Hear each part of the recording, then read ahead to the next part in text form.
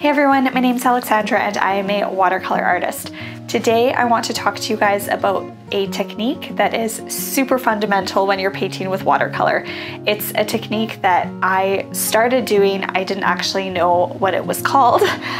So if you paint with watercolor already, this is something that you may already be doing and just not quite know much about it.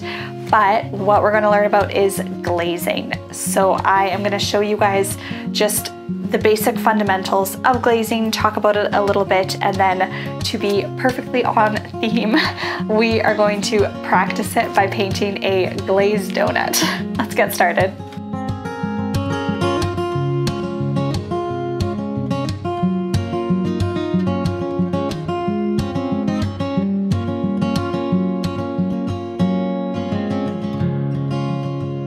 Okay, so first way that I want us to kind of take a look at this technique is just going to be super practical. We're going to take one color of paint and I am going to go ahead.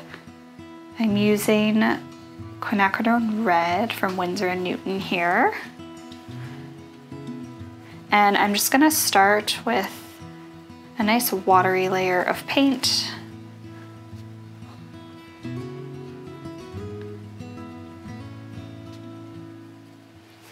And what I'm going to do is paint just a line across my page.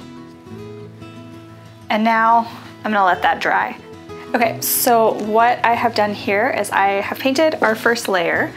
So I'm just gonna add some notes here so that we can see what we're doing as we go. So that is layer one.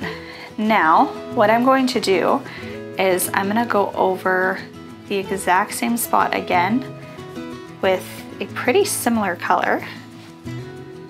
And we're just gonna go all the way across.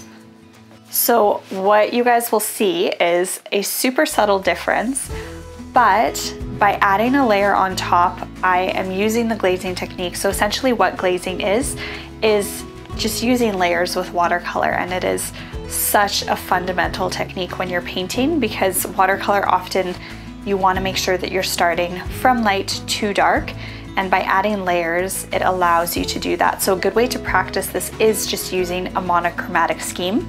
So I'm using pink on pink on pink and we'll do a few layers so that you guys can see the difference and see how vibrant we can make it. But it's so helpful when you're painting to just continue to add depth. So when I said you guys are probably already using this, it's because oftentimes we are using this by adding the same color on top. I'll show you guys a bit of a different style after, but I'll just make a note here that we've done now our second layer, and then we're gonna add another one. So layer two, and now we're gonna go in. So again, you guys will notice I'm not mixing any new colors. I'm using the same pink.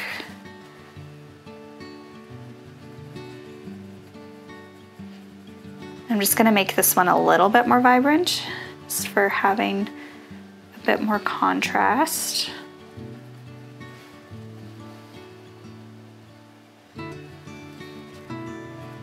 Okay, and I'm going ahead and I'm painting over what I just painted. So there we have our third layer, and again you can see how the color builds on itself.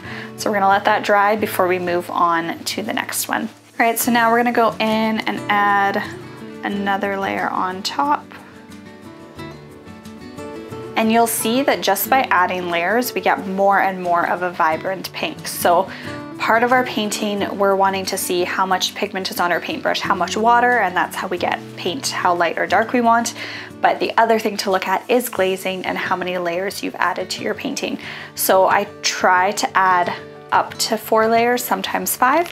But I'll work on, if I want it darker from the beginning, I'll work on using more pigmented paint. But this is a good thing for you guys to just practice and play around with and see how layering can work on building your color without actually putting a ton more paint on your paintbrush. So just for the sake of adding brightness, we're gonna do one more layer on this, and then I'm gonna show you guys glazing using different colors. So right away, you can just see how much brighter it goes and the difference when you paint in all of your layers, how you can add so much vibrance to your painting. So if you're struggling with your watercolors drying too light, then you guys can always go back in and add another layer.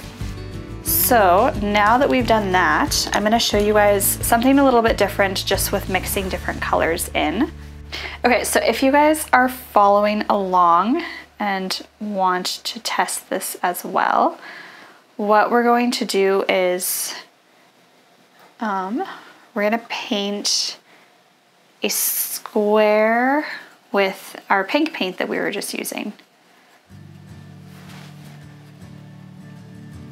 Or actually, sorry, we're not gonna do a square, we're gonna do a line across our page. So I'm gonna go all the way across. I'm just adding some paint to make sure that it's equally pigmented going across.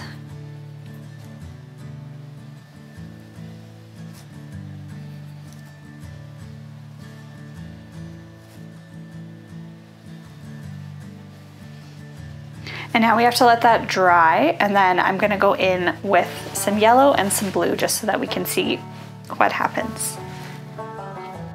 Now that our first layer is dry, we're going to add in some yellow. So what I'm gonna do with my yellow that I'm painting with is I'm just gonna start above and below, and I'm gonna go right on top. So you guys will see, if you look closely, in the middle where it overlaps, we're getting this orange color. So with glazing, this is super helpful with watercolor because a lot of your mixing to find the colors you want can be done on your paint palette, but it gives it such a neat effect when you're doing it right on your paper. And often I use it, especially if I'm using contrasting colors or complementary colors, which I do actually have another tutorial or video on. So if you guys want more information on that, feel free to watch it. But I use the glazing technique a lot when I'm doing that type of painting, just to add in contrasting colors to my paintings, which really makes things pop and gives a really neat effect. So as you practice it, you start to get to know what colors you end up with when you use this glazing technique. So we're gonna do the same thing just to the left here, but I'm gonna paint with blue.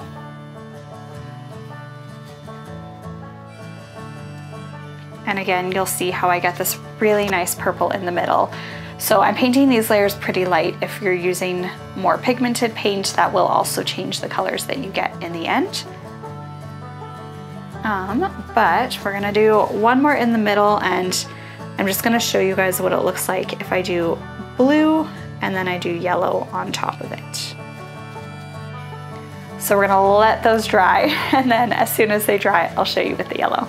Now that that's dry, I'm gonna go over top of my blue with my yellow. And this will just show you guys more of what happens with our colors when we use this technique.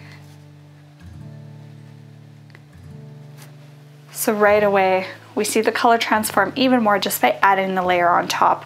But the really cool thing about glazing is that often that color that's underneath will still show through.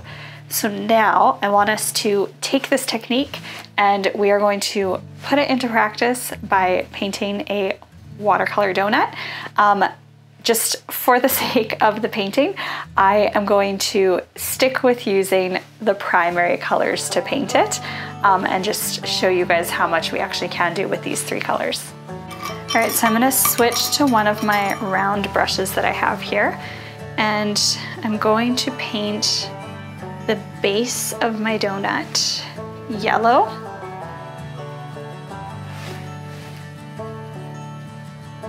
And I'm just mixing it with a tiny, tiny bit of pink to give it a little bit more of an orangey tone, but we're gonna do most of that color change with our glazing technique.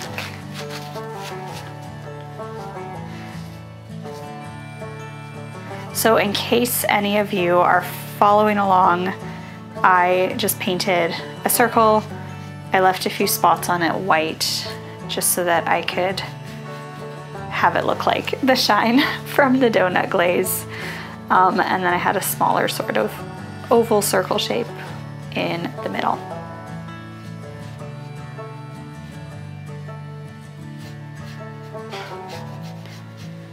So for this first layer, we're just getting at that nice bright yellow color.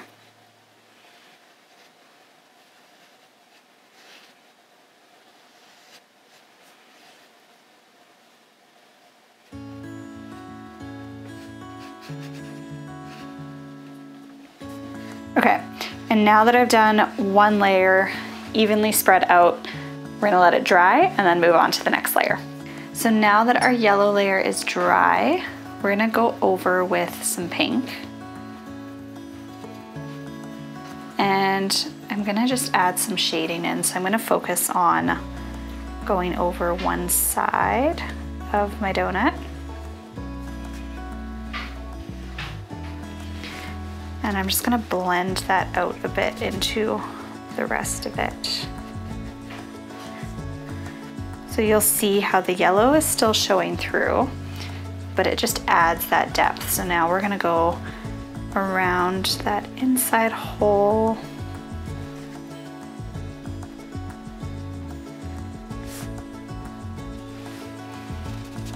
And just fade that out.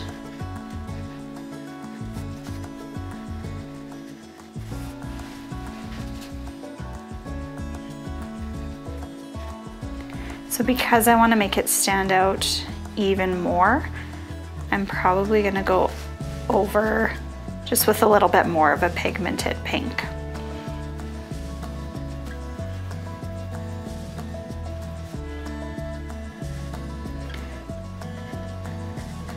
So while it's still wet, I can add the darker pink in there.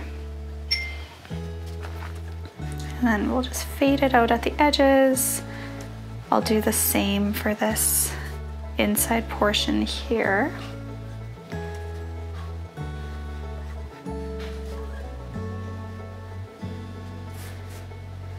And then we'll just add a little bit more color into the sides.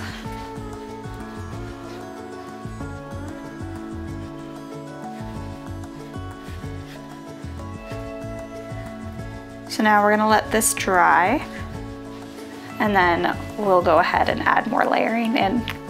So now I'm gonna go back over where I painted the pink with another layer of orange.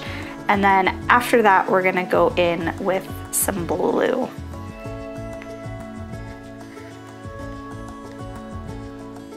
So right away, you can see that the donut is no longer pink colored, but just by using this layering and glazing technique, you really can create any color that you want. I often will challenge myself and just paint with only the primary colors, because I know that, first of all, it just challenges my thinking on getting the colors that I'm wanting to paint. Yeah, and mixing on my page instead of on the palette. And yeah, it's fun, it's a good practice to do because it definitely helps with your color theory, even as you're painting with a mixture of pre-mixed colors.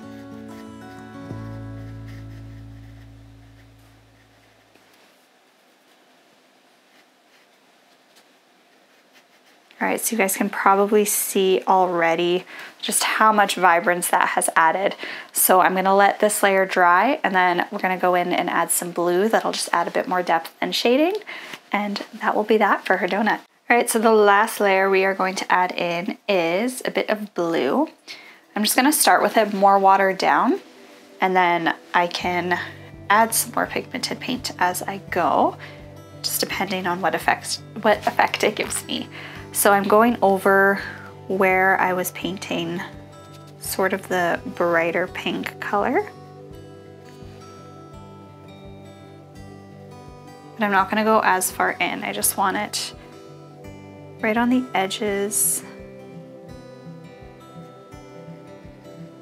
Just add a little bit more shading and a little bit more depth. So I'm just gonna mix it out into the rest of my painting. Now I'm going to do the same concept on the inside here.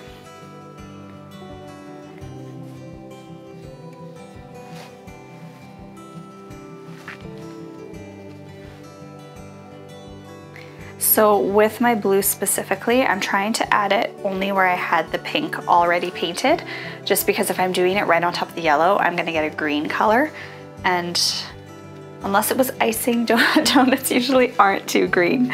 So by adding it on top of where I've painted the pink, it just gives it sort of like a neutral, darker gray brown color that acts as the shading. So that's kind of why I've been focusing on putting it on the left side of my donut. Yeah, so I'm just adding super subtle amount of that, and that is all we have for our donuts. So if you guys are practicing glazing, pick something really simple that you want to paint and just practice that layering with your colors. So like I have with the donut here, if you want to really challenge yourself, do what I did and paint with just primary colors. Otherwise, you guys can use whatever colors you want, but just practice that layering and see how it adds so much dimension into your painting. I feel like I talk about this often in my tutorials, but when I'm painting, I try to make sure that I'm not using just the monochromatic scale of colors, because there's so much that you can add to just make your paintings go from beginners to advanced looking by playing around with different colors. So give it a try. If you guys followed along with this video specifically, make sure to take a picture, share it with me on Instagram at Alexandra Victoria Studio. Love to see what you guys are doing. If you have any questions, feel free to ask me on Instagram as well. If there is something else specific, some sort of technique that you're struggling with that you want to learn, or somewhere that you want more detail, please feel free to leave a comment below and let me know. Otherwise, if you're not subscribed already, subscribe to this channel, like this video, and I will see you next time.